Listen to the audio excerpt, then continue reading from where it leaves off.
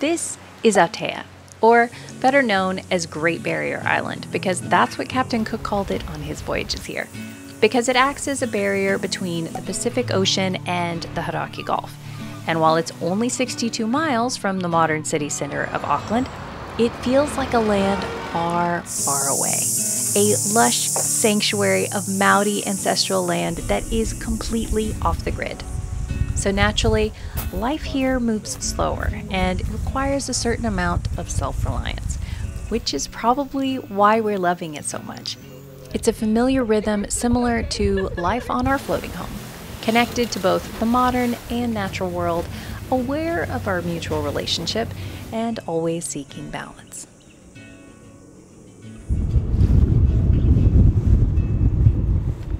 It's just been wind, wind, and more wind. That's all we've had. It has been a breezy start to the season, but we have managed to do a fair bit of foraging since we have been here. We've been collecting mussels, and our friend Brick took us around to his secret. That was a bird. Okay. Took us around to his secret lobster spot, which because it was a secret we weren't allowed to film, but we did come home with a lobster, and today we're going to go collect some cockles. And for those of you that have been following along for a little while, then you also know that I recently drowned our drone. But thanks to our friends at DJI, I have got a new drone! And this is the one I have been wanting and waiting on for ages. So finally, the new DJI Mavic 3 is out, and all the new updates. I'm very excited about that, but unfortunately, because it is very windy, we will be flying very low today. We will not be taking it up very high. Don't, you know, a little gun shy after the last one, which was also flying in winds above the recommended. Like today. But yeah, anyway. And not only that, but we've got the new action camera and fancy new microphones that we also need to test out. So lots of playing and cockle foraging. Digging. And yeah, so let's go.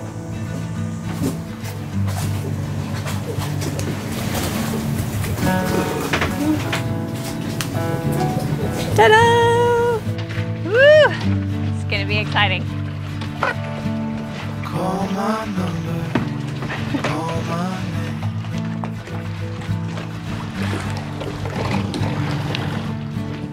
If you wonder. It's got to be blowing at least 20 knots. It was 28 earlier. I'm feeling this is going to be a very wet ride. Oh, okay, let's do it. Don't look at our dirty bottom. We still have cleaning to do. So true. So embarrassing. Here comes a bullet. Woo!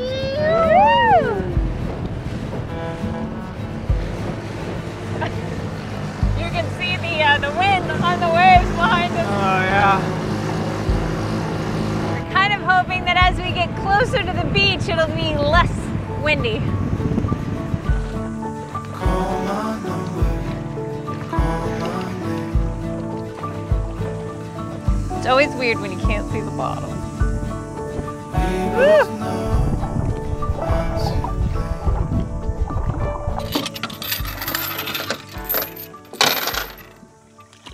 Oh yeah.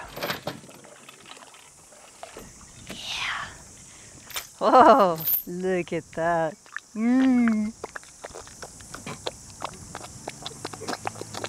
Yummy.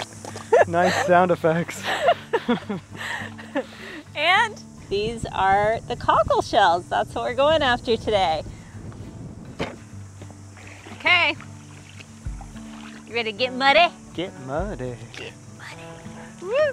The cockles just sit in the mud or in the sand, but here it's kind of a muddy bay, so we're definitely in mud. But you just kind of start to move your feet around and then you can feel them underneath there. Now that is not a cockle, that is a rock.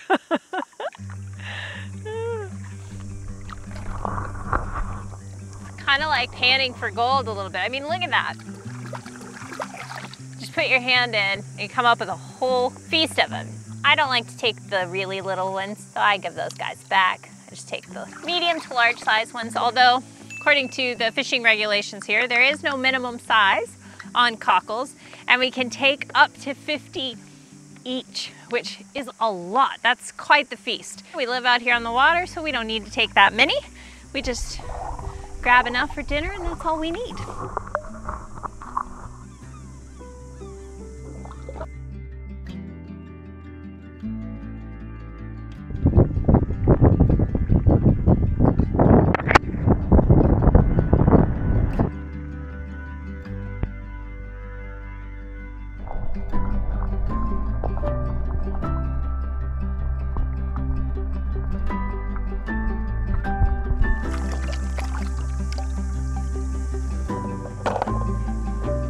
What's really neat is now we can have the drone flying and still record audio. Without having to have another camera rolling. Yeah. Oh. Can you hear me from up there?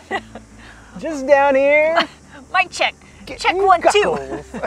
See, there's like a little hole for it to breathe. So that's what we're looking for. And then, look at that. Nice. Easy peasy. Jeez, where'd the sun come from? I know, right? It's a different world on land. It's like you wouldn't even know it's blowing 30 knots over there. Oh, so many underneath my feet. I mean, Yeah. look at that. Yeah, that is a handful.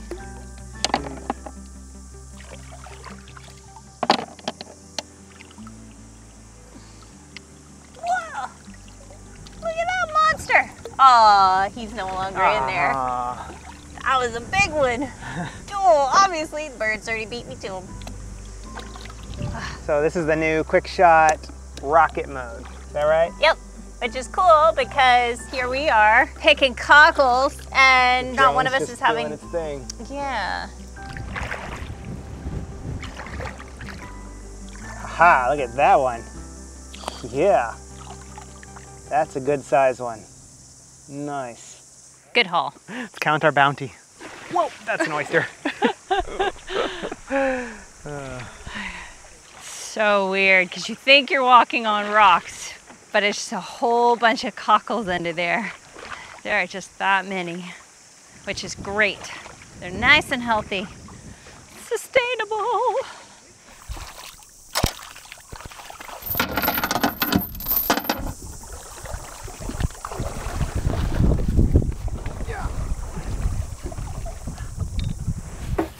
We had a little bit of an incident.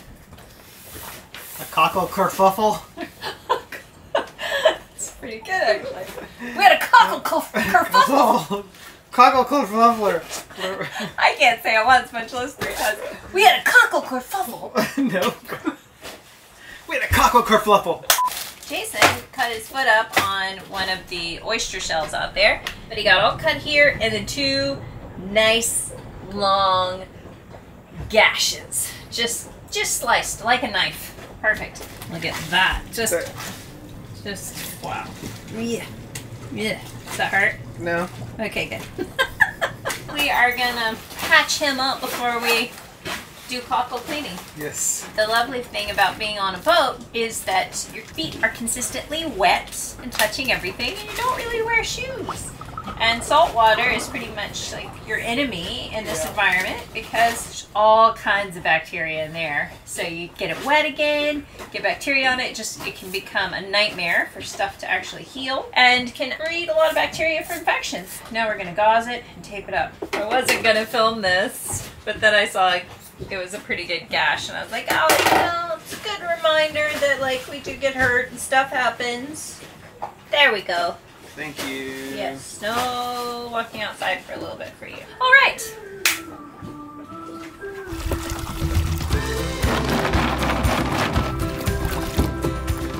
Okay. These are all of our little cockles we're going to eat for dinner.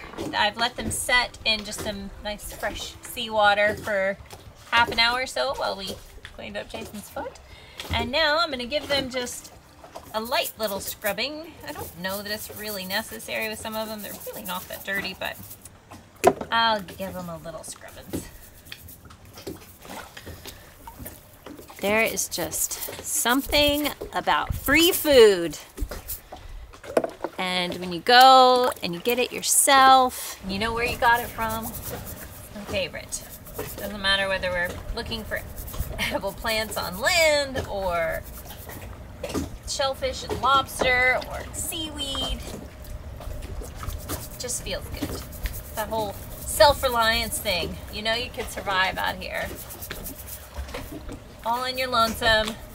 Got a grocery store. Be fine. Most important part of the cooking process. Vino. Just a little bit of coconut oil. Onions.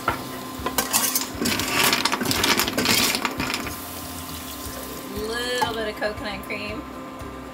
Fortunately, there are no coconut trees that I know of in New Zealand, so we can't harvest our own coconuts anymore and get cream. Buy it from a can. Fresh herbs. I harvest a little too often, but they're hanging in there and they work. A little bit of basil, chive. Already got our first one opening up. Cool. Okay, that means it's time for garlic. Everything's better with butter.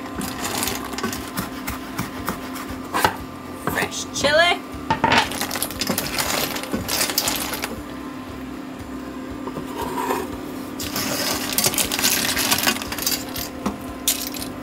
I'm taking them all out so that I can reduce down my sauce in here a little bit, but not overcook my clams or my cockles.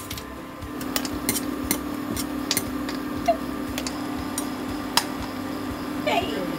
See how this is coming along.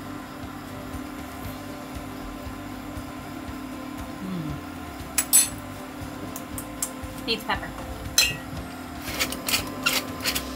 Fresh loaf of bread. Made that earlier today. Nothing beats a bread maker. I'll have all my gadgets, probably equally, but I don't know that I could live without the bread maker. It just makes it so easy. Yeah, sauce is looking good. Oh yeah. Oh yeah. Okay, now I'm gonna toss in some broccoli because greens, vegetables, very important. I might as well warm those up in that lovely sauce. We're also gonna put these guys back in just to incorporate everything. Put a lid on that. Turn that down to just low while I make myself some toast. We want these pretty toasty. I'm gonna go for a 6. Almost forgot the most important part. Finishing it off with a little lemon and lime juice.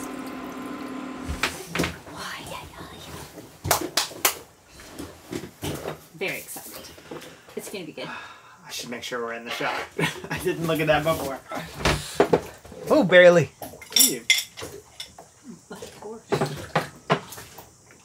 back and eat the juice. Hello, it's what the bread is for. Let's taste the fruits of our labor. Wasn't much labor. Just a little bit of heat, brightness from the Lemon and lime. creaminess from the.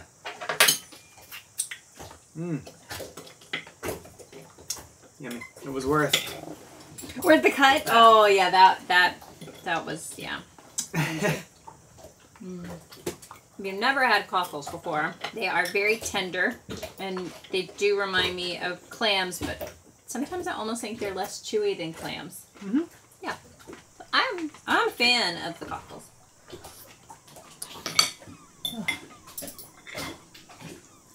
I was hungrier than I thought. Oh, that was so good. I got it. A cockle catastrophe. That's easier to say. Yeah. Okay. But a kerfluffle was pretty good too. Yeah. It's just impossible. Impossible to say. Cockle kerfluffle. Then that is a tongue twister. If you can manage that one 3 times fast, record that, Instagram, and tag me. Did you put onion on yet? Yes, I already did that. I did? You want me to put some more in there? Roll back that footage. I didn't on camera. I did it down there when I was cleaning. Okay. Are you sure you did? Yes. I already did that. Why do you think this is sticking? Oh, okay. I am the nurse, you are the patient. So, doctor, I've been on the internet and I think I have... I'm just kind of doing this, not really paying attention to what I'm actually doing. You're bandaging for film, and that's not really for me. Nope. Did you put ointment on yet?